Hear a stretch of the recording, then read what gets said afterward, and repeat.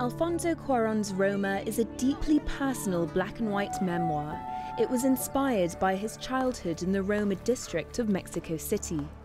And the film seems to have inspired the judges too. Alfonso Cuaron for Roma. Taking the top prize at the Venice Film Festival. It was a decision that was reached entirely unanimous by the entire jury. So 9-0. I am the queen, but you are mad. The favourite, which like Roma focuses predominantly on female characters, took the Grand Jury Prize. Its star, Olivia Colman, received the Best Actress award for her portrayal of Queen Anne. Best Actor went to Willem Dafoe, who played Vincent van Gogh in the biopic At Eternity's Gate.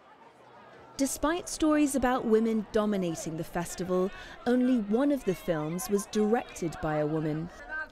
Jennifer Kent took the Special Jury Prize for The Nightingale, a revenge thriller set in 19th century Tasmania, and she made a plea in her acceptance speech.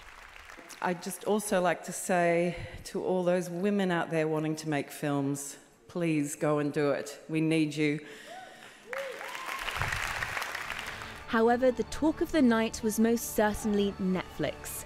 Roma was one of 6 Netflix films that premiered here, and it's the first big win for the streaming service at a major festival.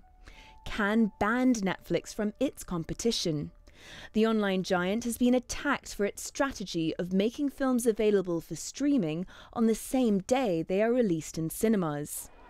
While some worry about what that will do to the movie industry, Alfonso Cuaron sees it as an opportunity. This is a film that is in black and white, in Spanish and Mixteco, Mexican, with not recognizable actors or stars. And nevertheless, they are giving a huge international push for this film, releasing it both streaming but also theatrically. You know, and not any company does that. As the conversation about the future of film continues, what does seem certain is that we'll hear more about Roma as the award season approaches.